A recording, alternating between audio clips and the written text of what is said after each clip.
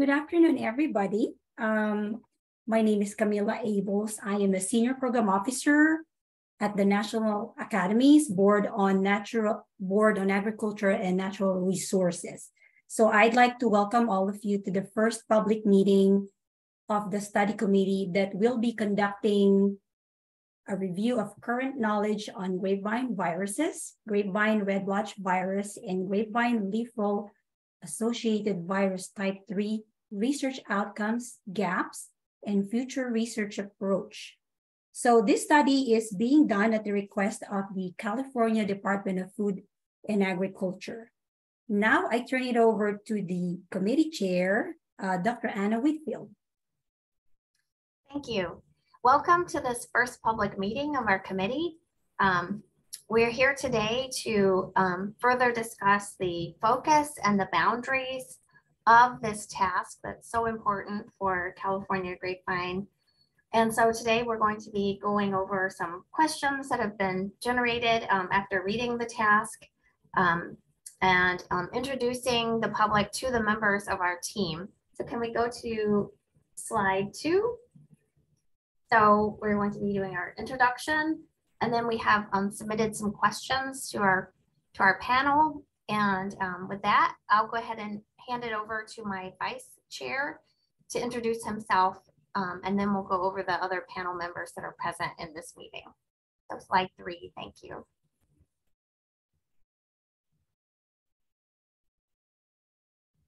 Alex? Oh, I was muted. Oh. Thank you. Thank you, Anna. My name is Alex Karasev. I'm a professor of plant virology at University of Idaho. I was involved in various studies of plant viruses for the past 30+ years, and was also involved a little bit in studies of grapevine viruses since about 2008. I have a split research and teaching appointment here at University of Idaho and teach a graduate course on plant virology. And that's probably it. Okay, I think Femi is our next panelist. Yeah, Olufemi Alabi is my name. I'm an associate professor and extension specialist with the Texas A&M University System. I'm in the southern station of the Texas A&M University System. But I did my PhD at Washington State under the direction of Dr. Naidu Rayapati. I worked on grapevine viruses, looking at genetic diversity and population structure of viruses in grapes, and also looking at impact of Leafroll 3 on grape performance. But since I've been in Texas, I've changed things a little bit. I still work on viruses, but most of my work is on other fruit crops like citrus, as well as vegetable crops.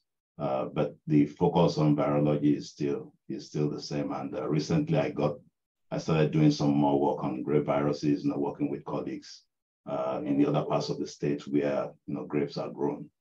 Basically trying to figure out, what are the viruses present in the state, and what are the major threats, and how can we mitigate those threats? Thank you. Thank you, Femi. Oscar?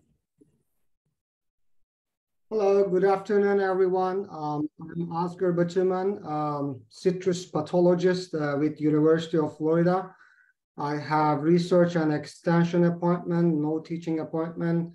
In the past, I always worked with viruses and almost only viruses, including postdoctoral and project scientist period at UC Davis, working on processing tomato viruses and other vegetable viruses.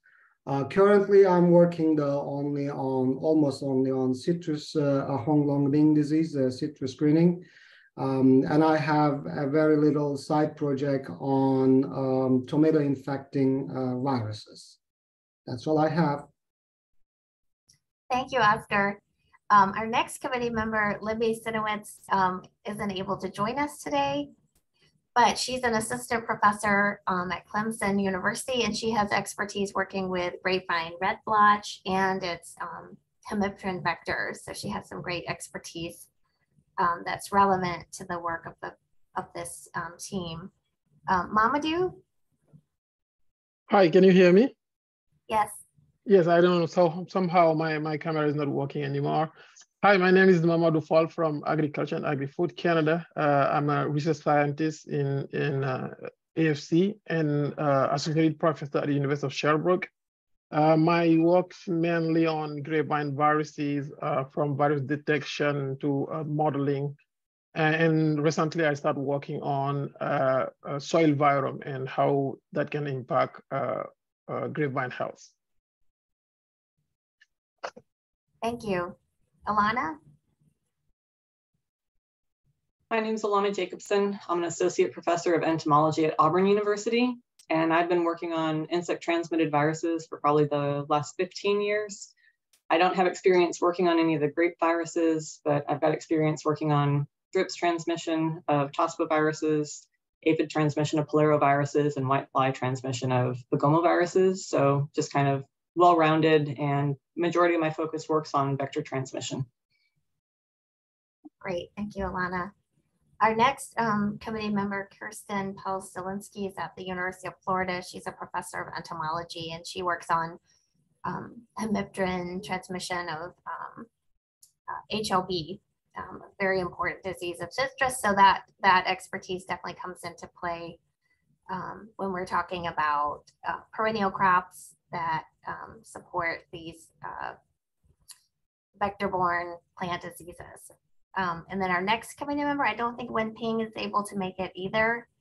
And he's studies grapevine viruses at Missouri State University. So he has a long history with that. And our next member that is here to introduce themselves is Naidu. Thanks, Anna. Good afternoon. This is Naidu Rayapati from Washington State University. I'm currently professor in plant pathology. I am also serving as director at Irrigated Agriculture Research and Extension Center in Prosser, Washington State. Since 2004, I have been working on grape viruses in Washington State, building a new program addressing different aspects of viral problems affecting wine grapes in Washington State. So my research focus has been from identification of viruses to management, epidemiology, as well as molecular biology of viruses, especially Leafroll associated virus 3. I have 30 plus years of experience working with plant viruses, not only at Washington State, but across many different countries, working on several different insect vectors, as well as virus types, infecting a broad range of crops in subsistence agriculture. That's all I have. Thank you, Naidu. Stuart? Hey, good afternoon, everyone. So I'm Stuart Reitz. I am a professor at Oregon State University and the director of the Malheur Experiment Station in Eastern Oregon.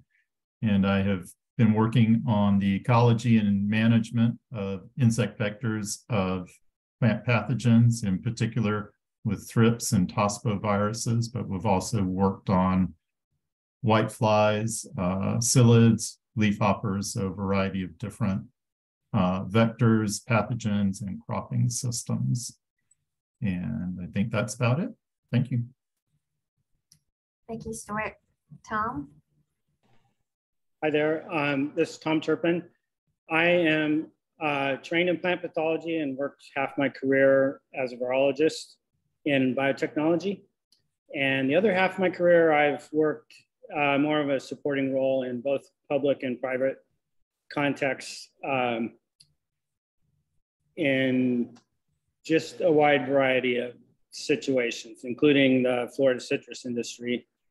And right now I'm working closely with UC Davis on a small startup company. We're commercializing a chemical sensor, a little sniffer widget that has applications in agriculture for disease detection and post-harvest quality, amongst other applications. Thank you, Tom. So very privileged to work with such a great team of scientists with expertise that really addresses the task that we have in front of us. And I have worked with vector-borne diseases of plants, working with mites, thrips, aphids, plant hoppers, a variety of different insect vectors. So we're really excited to delve into this task. And with that, I'll turn it back over to Camilla. Sam, can you show the next slide? Okay, so Matt and Chris and Steve, please introduce yourselves. Tell us more about yourselves. Sure, I'll go ahead. My name is Matt Kaiser. I'm an environmental program manager with the California Department of Food and Agriculture here.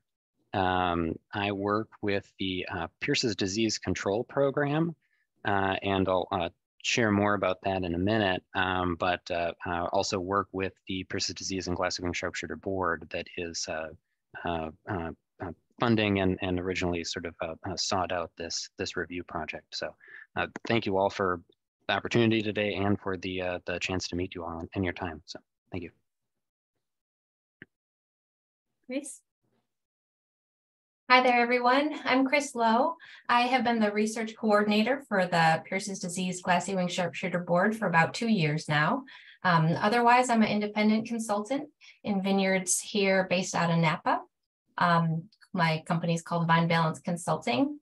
In terms of my academic background, I have studied plants. I studied plant science at Cornell University before going to UC Davis for a genetics degree. I worked with Dr. Andy Walker in rootstock breeding. And even though I ended up transitioning to the industry, I am passionate about science and so have been involved in the research community throughout my career. And I am very excited about this study and about having this committee take a look at all of our industry issues with grapevine viruses. So I thank you very much for all of your time. Steve? Is Steve here? I didn't see Steve on the current list of attendees. I can just mention Steve is been one of the, I believe, one of the original members of the PDGWIS board when it was first formed in 2001. He's also the chair of the board's research screening committee, which includes board members and other scientists and industry representatives and other folks that represent one step of the proposal review process associated with the annual RFP. So he's been kind of our most directly interested in research board member since the beginning. So hopefully he can join on shortly. Thank you. And thanks to Matt and Chris for being here. Okay, so before I give the floor to Matt, I am first going to give a brief overview of the National Academies and our study process. And this is just for anyone who's joining us today who may not be familiar with the institution. Can you go to the next slide, Sam? Okay, so the National Academies of Sciences, Engineering, and Medicine consists of 3 honorific academies. So the NAS, the NAE, and the NAM, which used to be the IOM or the Institute of Medicine, as well as the work of scientists across the country, inside and outside of these academies, who provide expert advice to the nation on issues involving science, engineering, and medicine. And our mission is to provide independent, trustworthy advice and facilitate solutions to complex challenges by mobilizing expertise, practice, and knowledge in science, engineering, and medicine. And we fulfill this mission through many convening activities, including consensus studies like the one we are discussing today. Next slide, please. So as opposed to other convening activities that we organize, such as workshops or forums, consensus studies are conducted by a committee convened specifically for a unique task. The experts who serve on these committees do so as individuals. They are not representing any organization or institution that they belong to, and they serve as volunteers.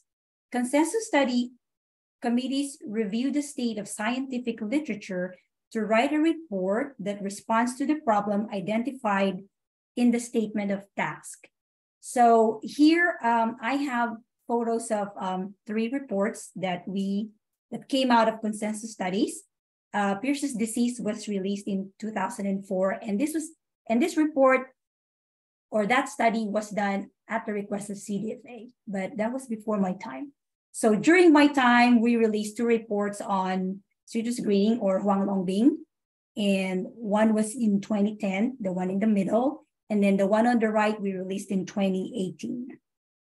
Next slide, please. So I just want to quickly go over our study process, and each consensus study goes through a number of stages or phases. And the first one is on the left, which is we define the study and we develop the statement of task, or we call it SOT, through conversations between us, the National Academies, and the study sponsor. And then next is the committee selection and approval stage. The National Academies asks for nominations to identify individuals with the necessary expertise to address the task. Each committee should be composed of individuals with the appropriate range of expertise and experience relevant to the task and contain a balance of perspectives on the task questions. The nominees are appointed to a committee by the president of the National Academy of Sciences, Dr. Marcia McNutt. Committee membership is provisional until the committee has completed a discussion about conflict of interest, disclosures, and composition. After being appointed, the committee moves into its information gathering phase. So this is the 3rd box there. The committee invites speakers to present in person or via Zoom, and members of the public may also submit information for the committee to consider. And I will tell you how that's done. As it gathers information, the committee will also begin deliberating about how to best address their task. And then later they will begin drafting a report. So when the draft report is complete, the document will be reviewed and the committee must revise the report as needed in response to the reviewer comments. The National Academies Report Review Committee determines if the reviewer comments have been appropriately addressed and approves the report for release. The final report is then delivered to the sponsor and made publicly available. So it's actually a long process. The review is rigorous. And I just want to make a few notes here. So when we do the report dissemination, we provide a copy of the report at nap.edu. This is the National Academies Press website. And we also do a public webinar. And also a comment about meetings. So meetings are called open sessions when the committee hears from invited speakers and the public can attend or listen in. So the one we have today, this is a public meeting. It's an open session because we have people who are not on the committee. But committee also can meet in closed session to discuss its task and how to best address it. And during this closed session, only the committee and the staff are present. And then anytime between the beginning of the project or the study and the end, the public has the opportunity to provide feedback or comment via our study or project website. Okay, so next slide, please. So as I mentioned, we are given a task and it is written in this thing we call statement of task or SOT. So for this particular committee, CDFA requested that we convene an ad hoc committee to provide guidance on grapevine disease research to the CDFA PD GWIS board. And actually, we we're requested to carry out 3 interrelated activities. So the first one is the review of proposals that were submitted to the PDGWIS board. Activity 2 is a critique of their RFP. And activity 3 is the focus of our meeting today. Review of current knowledge on Grapevine viruses, GRBV, and GLRAV3 research outcomes, gaps, and future research approach. Okay, so next slide, please. This is the rest of the statement of task, and I know it's pretty long. And in the interest of time, I will just say that if you go to the project website, the full statement of task is there. Okay, and speaking of which, can you go to the next slide? This is how the project or the study website looks like. So over here, you will find information about the committee members. We have their bios there. We have the statement of task. And also we have announcements of upcoming events like meetings, or if we're gonna have webinars, it will be announced. So if you want to follow our study, you can subscribe. Or if you wanna send a comment, you can click on this teeny tiny thing underneath the nice photo. It's circled there. You can click on that one and then it will let you send us your comment or feedback. Or you can send us an email. My email is there. I am Camila, and our senior program assistant is Sam.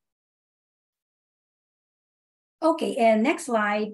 I just want to briefly go over our timeline. So this study started early this year and it will end December of next year. And so far, these boxes on the left, we have done those already. So for the activity 1, we released the report on May 4. And then activity 2, which is the RFP critique, we are planning to do a public release early July. So here on the right, where we have the purple boxes, this is what we're going to start to work on. And this is the first meeting under this activity 3. And with that, Matt, it's your turn.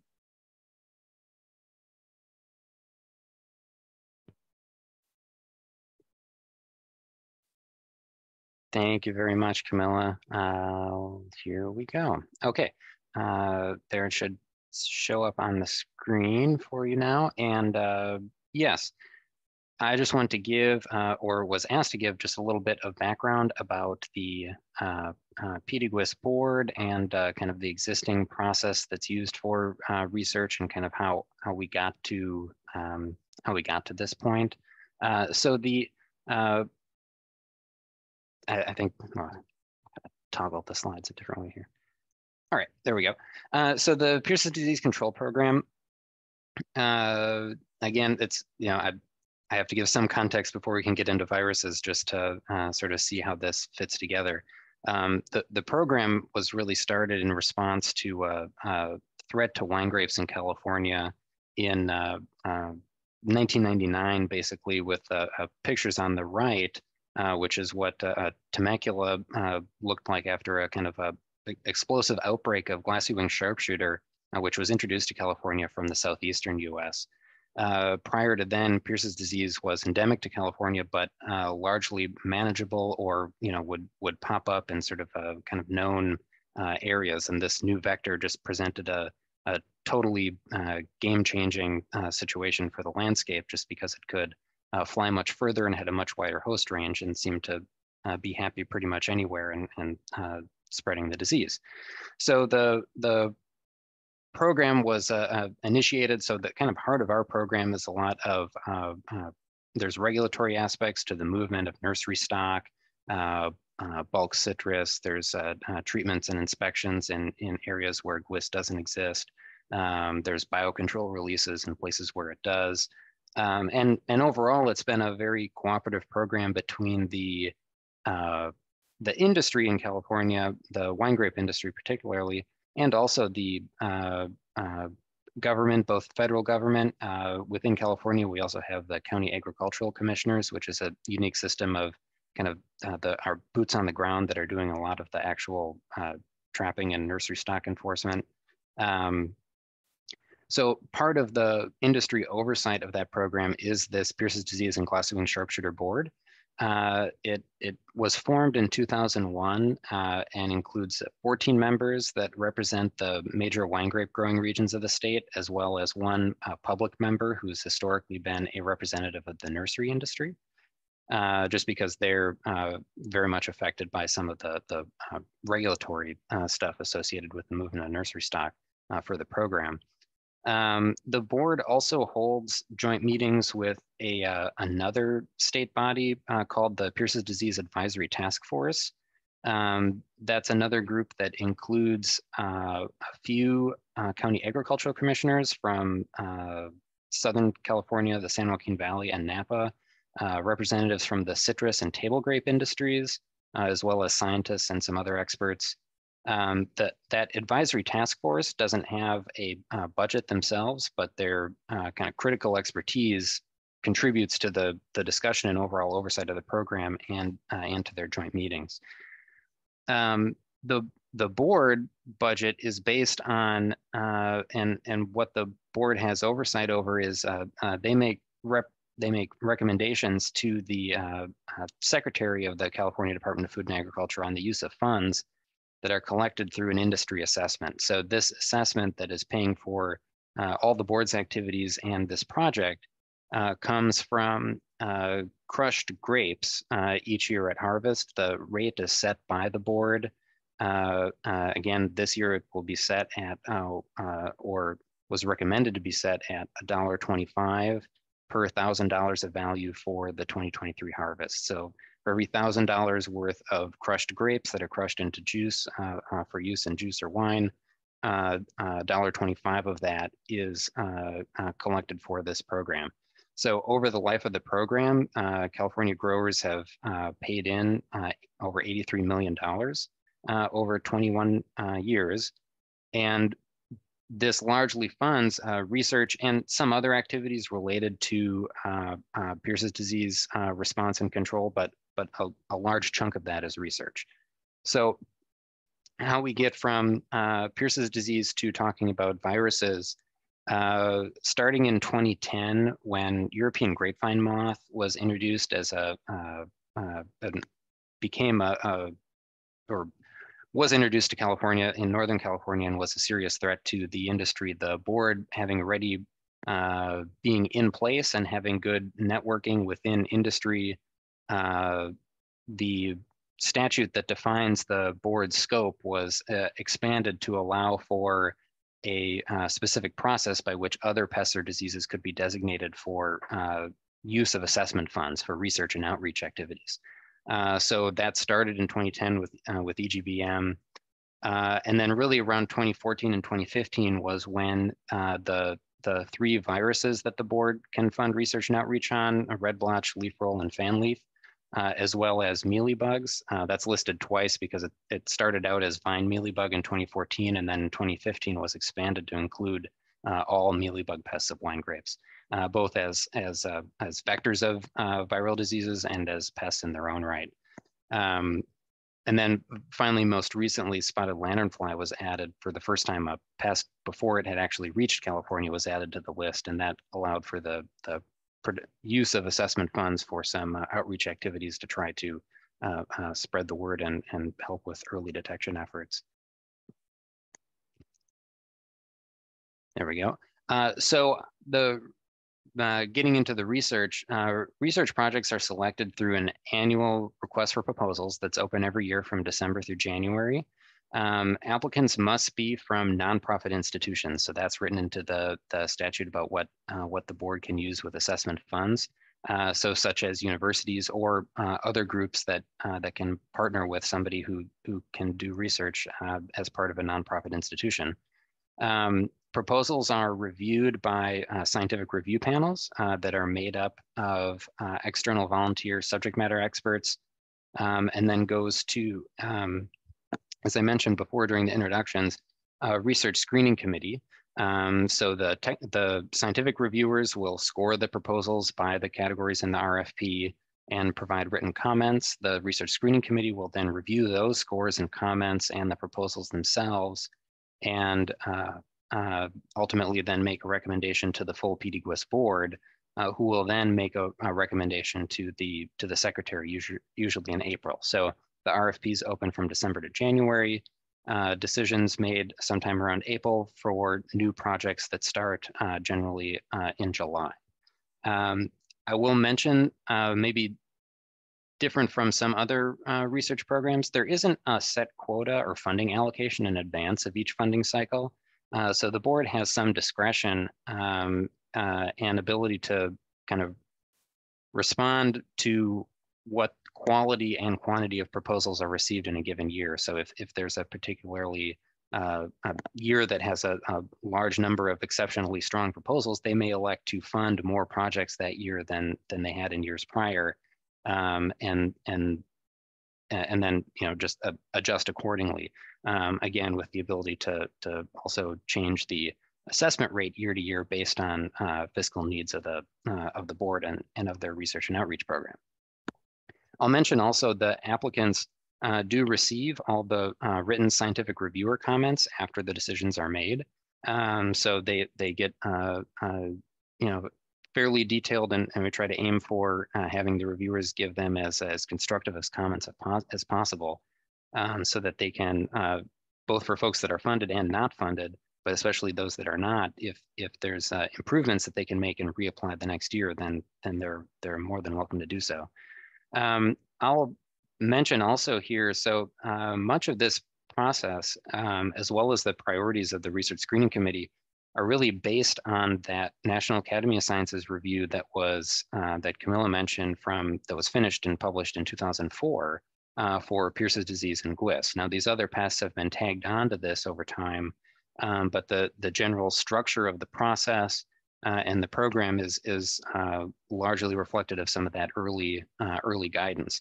And I'll speak to also just a couple examples of research successes that we had out of the kind of long-term vision that we got out of the National Academies review the first time around. Was, for example, now just a couple years ago, or as of a couple years ago, we have 5 conventionally bred Pierce's disease resistant grapes on the market that were the product of a very long-running resistance breeding program, conventional breeding program, to get those grapes out. And now they're out, and wine is being made from them, and they're being used in areas that historically were very problematic for Pierce's disease, such as riparian areas or other spots that are just hard to grow grapes otherwise because of the disease pressure. Other kind of long-term things that have come out of that, there's been a long-running research program using transgenics as well as other gene editing tools and exploring those for Pierce's disease and other diseases in the RFP, with the realization that the regulatory hurdles that those may go through before they would be accepted or released, if ever, might be high. But the board's always taken the approach of investing in the best science and keeping the best options open, with an eye towards the future, and kind of keeping one eye to the long road. I was asked also just to kind of briefly cover some history of funding from the research from the board. So just this past year, from the 2023 cycle, that's basically projects that will be starting next month. 17 proposals were ultimately funded out of 31 that were received. That totaled about $2.7 million total. The projects were for 1 to 3 years. There's another 10 projects that were multi-year projects that had been funded in years prior that we're continuing this year as well. And again, over the life of the board since 2001, there's been $55 million invested in research.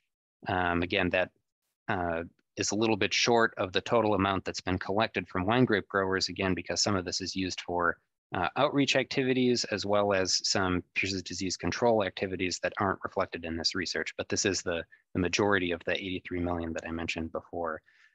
Since 2001, there have been 282 grants funded by the board. with about 42.5 million for Pierce's disease and its vectors, and since 2010, about 12.5 million for other pests and diseases. Just looking at the viruses and mealybugs, which we kind of lump together just because of the connections some of them have as vectors. The research allocation over time since 2015, when the virus research really started, has been about 1/3 for virus and mealybug funding, and over that period, although in recent years it's actually been closer to half or a little bit more than half for viruses and mealybugs. Averaging about 3.1 million per year since 2015, and about 1.3 million of that for viruses or mealybugs. And then also just kind of splitting it out by topic, the board on average receives 23 proposals a year, although this year we had an uptick, which was quite nice. So averaging 23 proposals and 14 of those funded per year. Just about half of those are for these other pests and diseases. Again, the majority of which are related to viruses, except for a couple early on projects related to PGVM and brown marmorated stink bug. Right, from just as a disclaimer from the breakdown here, of course, there's projects that deal with multiple pests from time to time. So of the numbers here, there are some marked as Leafroll that may also touch on mealybugs as a vector, particularly for Leafroll.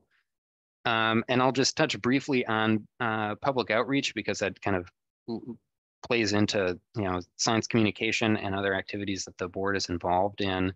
The board contracts with an outreach firm that releases quarterly newsletters that are sent out to over 7,000 growers, who are the folks that are actually paying the assessment, as well as other stakeholders. Plus, they send out a monthly e-newsletter to an additional 1,200 farmers, industry groups, elected officials, and others. Their research updates are regularly or are featured in every newsletter, and many of these materials that come out. They also have a presence at a lot of trade shows or other industry meetings, a Facebook page with updates, and a YouTube channel that includes some scientists talking about their work. It's really been a goal to make the, or to help the industry and the sort of regular grape growers that are paying into this and seeing it come out of what they get from the, what they get from their processor who buys their grapes, to try to understand and see where that money is going as transparently and as accessibly as possible. So we're always looking for ways to make that work more approachable and accessible. And that's about all I had. So I'll just, again, thank you all for your time and work on this project. Anybody with questions about our program in general or the board itself, welcome to, we have our general email there, as well as our mainline phone number. And lots of this information and more is on our website as well. So thank you all. Sam, can you share the last slide, which has the questions that Matt and Chris will be addressing? We can get started, Matt, if you're ready to go.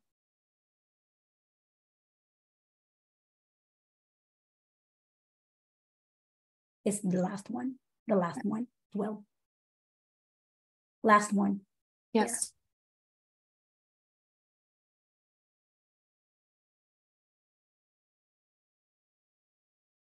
You see my screen? Yes, yeah, looks good. Thank you.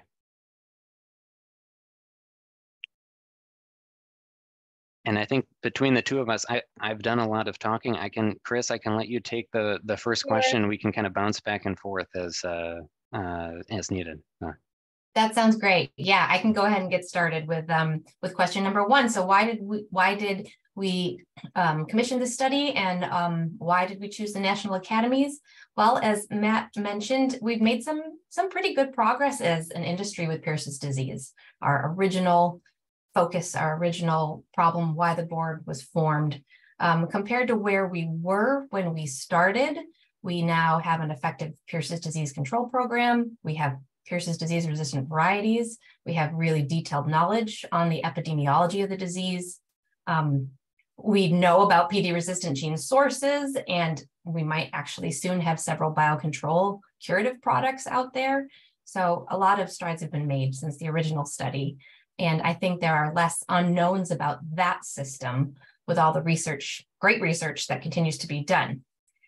But with viruses, while we also know a lot about some aspects of different epidemiologies of Leafroll and red blotch, as an industry, we are really still struggling with effective control strategies. So for Leafroll virus, for example, I mean, we know a single crawler can spread the virus within an hour. We know that, but that's just too fast for any sort of knockdown vector control strategy. So even when vector populations are very low, we see spread. We don't have any resistance within Vitis that we have taken advantage of, at least for host plant resistance. For red blotch, we have one known vector, and a pretty inefficient one. And we have knowledge gaps about where it overwinters, how to effectively control it. Even do we need to? And so for both viruses, growers are really told to identify infected vines and remove them, which is not really sustainable. And in many growers' opinions, it's not working. So we really need a broad view of what information we have as an industry and what we're missing to develop some novel controls. As for why choosing the National Academies, we embarked on a wonderfully successful project with you in the past. I read that report when I started this position as a research coordinator, as well as the more recent study done with the Florida Citrus Board on HLB. And there were some great parallels. And I just thought that this would be a great way for us to get that broad view from a wide range of experts in your fields. Anything I missed, Matt? Why we're doing this? I think that pretty well covers it. I think also the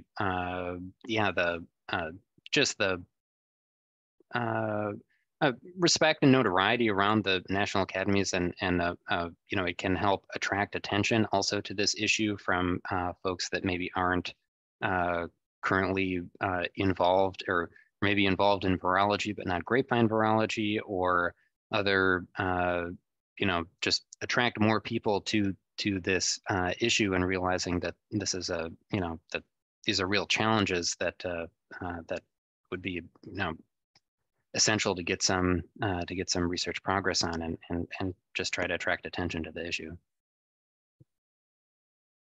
Yeah. Are there any follow-up questions for that one? No? Okay. Great. Yeah, just stop me anytime. So question 2, how will we use the results from this study? Well, I know we're focusing today on task 3, but you are also have recently reviewed our RFP and our proposals. And I mean, changes to our RFP process could certainly be done and useful for us to cast a wider net when it comes to funding research. The field of grape virology is full of fantastic scientists, but it is small, and we see proposals from a relatively few numbers of them. So there may be more opportunities out there for collaboration, and even maybe across commodity groups. And so we just really like to explore how that might be possible within our current RFP and the funding process.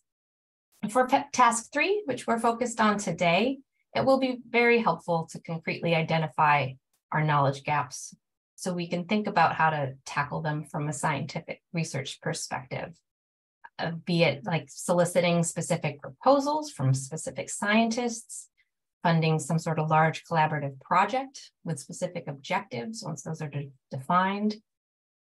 Should we be prioritizing some types of studies over others within our proposal selection process?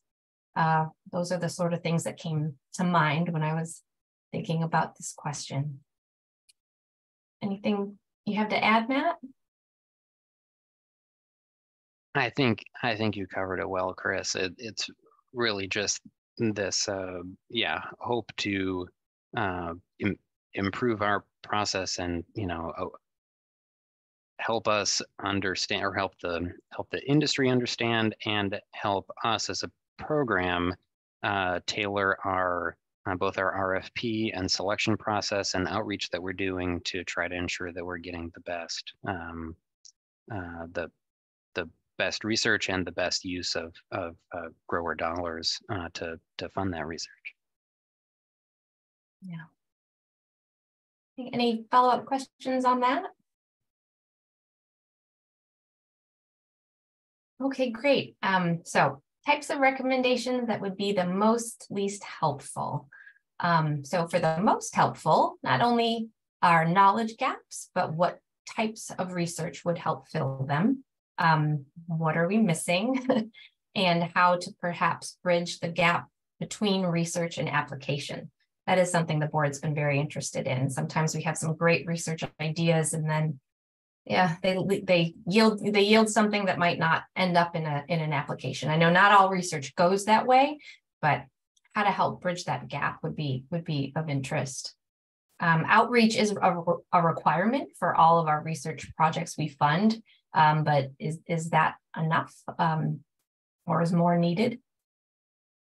Which research areas are most likely to lead to finding practical solutions to slowing virus spread in grower fields? I think that's this big one that we would really love some insight on. And really removing viruses from our kind of plant material pipeline. What interference opportunities are we missing? Are there new technologies used in other crops that we are not using that may potentially have promise?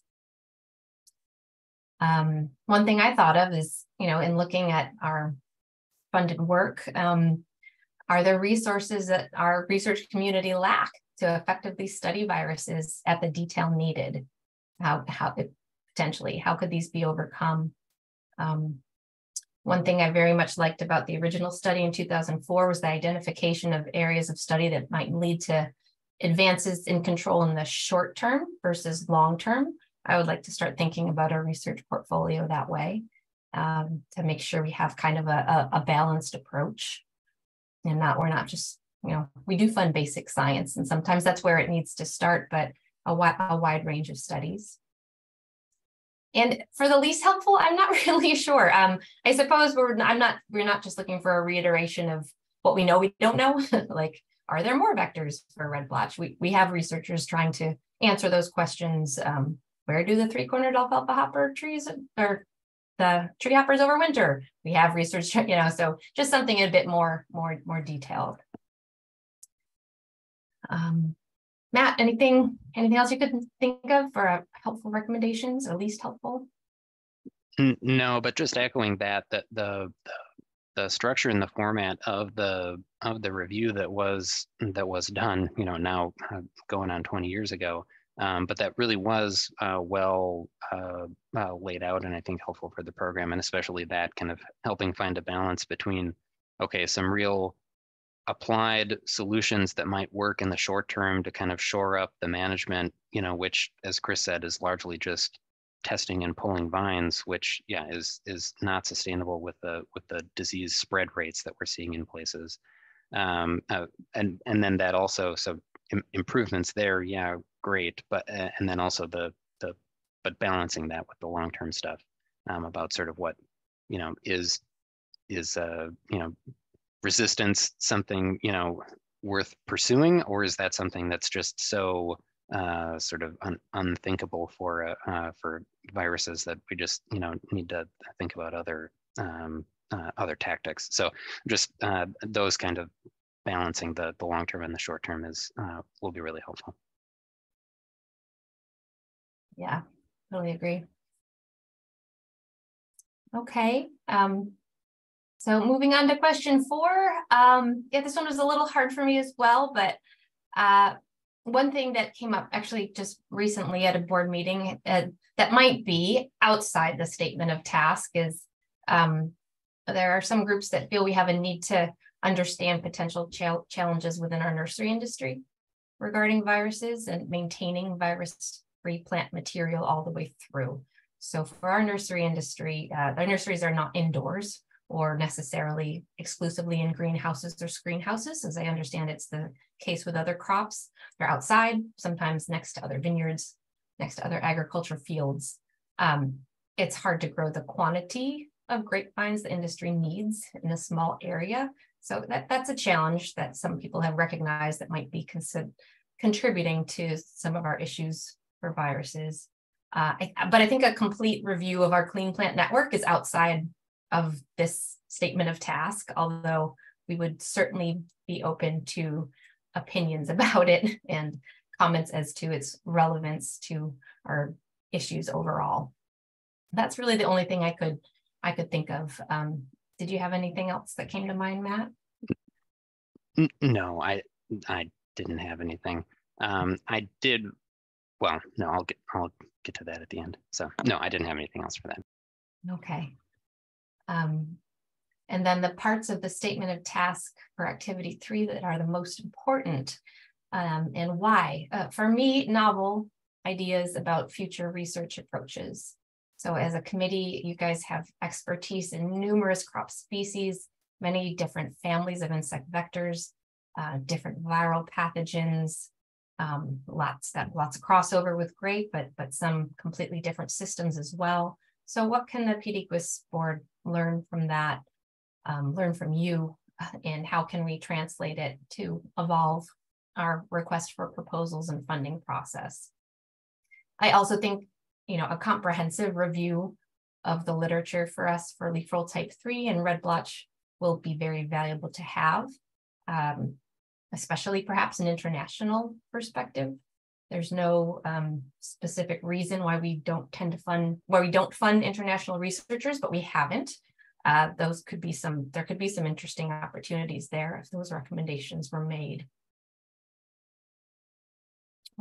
Those were the main 2 that came to mind for me. Anything to add, Matt? Just a discussion point that had come up along the while as we were first talking about this and putting it together is just, if there's ways or ideas that we can get people to talk to each other that aren't currently talking to each other and making connections between, as Chris said, you all having all being very well versed in virology, but also having connections to other fields and other collaborators, colleagues, and just ways to sort of make connections and maybe spur some other ideas about ways of getting new ideas into this space. Yeah. Okay. Okay, so the kind of information that we have or could provide that would help the committee. Well, obviously, certainly lists of all the proposals we have funded on virus and the report since we started. Matt outlined that. It's about just 9 years now, or since 2014 to 15. But that is certainly not a complete history, especially compared to work on Leafroll type 3. And we certainly have lists and knowledge of industry and academic contacts that would be helpful to interview or talk to gain different industry perspectives on our virus funding process and viral issues in the industry. I'm not sure what other types of information would be helpful, but anything that you guys can think of, we can pull it together. We absolutely will. Yeah, absolutely. Any questions about the our processes, on the back end with the RFP, or as Chris said, the history of funding projects, progress reports on past reports that the board has funded, and anything else, we'd be happy to make any of that stuff available. I'll mention the PDGWIS board being a basically state-appointed body in California. All of their meetings are open meetings. All of the information that generally, all of the projects and the reports that researchers produce are either are or can be made publicly available, so that there's generally everything is very open. Now that goes the other way as well. So anything that is going to be shared in almost any case with the PDGWIS board also needs to be made publicly available. So all of their handouts at their public meetings, they're it's open meetings, but in California that means very open. So all of the handouts, all of the everything goes to everybody who wants it. So that's part of a consideration. If there's specific stuff about or questions or information that needs to go back and forth to the program directly, that stuff can go through Chris and I. We can handle that and talk about whatever. But things that will ultimately be shared with, or if we're going to share anything with board members, then it would then end up being publicly available. So for example, the first report that was publicly available, that was shared with our board members as a handout, the public version as a handout at our last meeting earlier this week. Yes.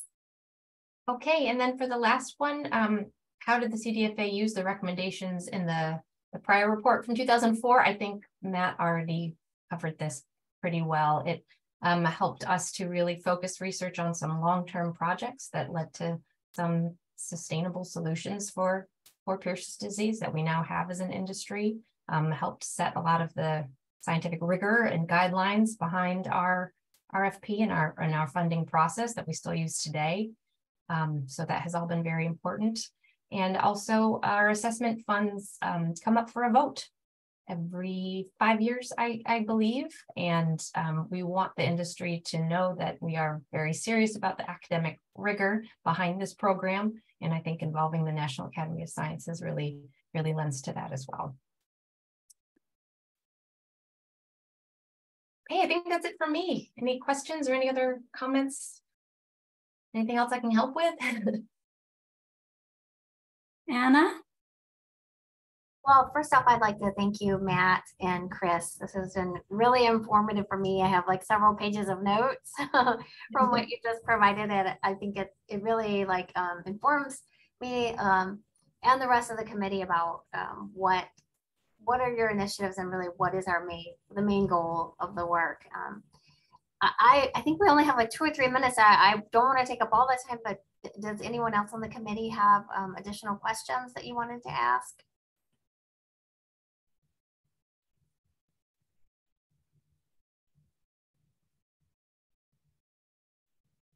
This is Tom. I'll ask one while we have everyone. I am curious how the board arrives at the total assessment amount. How do they decide what's the right amount of funds to assign to research, given the risk the industry takes and the value of the crop? Yeah, the assessment rate itself is set every year. This time of year, as I said, they had a meeting earlier this week. So at that point, we'll look at for the upcoming state fiscal year what their projected expenses and carryover are, and then set an assessment sort of accordingly. Also taking into consideration what the board is made up of people that are paying the assessment, so they're interested in having that money be used for the best use possible. Generally, as I said, there isn't a set funding allocation going into each RFP cycle, but there's, they'll oftentimes kind of take into consideration, okay, how much has been funded in the past for, this, that, or the other, but it really comes down to kind of what scores well, what kind of comments we get from the reviewers, and what seems like the most promising or highest quality proposals received that year.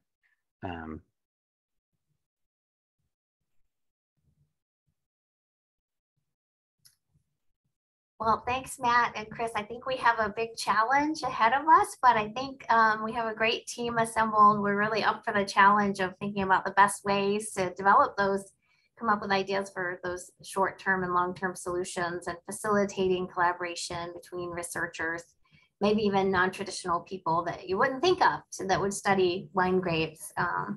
And we have that important goal of helping you make sure that California wine grapes maintain their excellence and productivity in the future. So we're looking forward to working with you guys and developing a great report. Great, thank you so much. Yeah, thank you all very much. Thanks, everyone. It's 4 o'clock, so we're going to close this session. Have a good weekend. And for the committee members, we're not going to start the weekend yet. We're going to move over to the closed session and discuss some takeaways. Thank you, Matt and Chris. We will be in touch if we have other questions or if we need other the information that you could provide us. I will let you know when we need it, and we will go from there. Thank you. Thank you, everyone. Thank you. Great weekend. Bye. Thank you.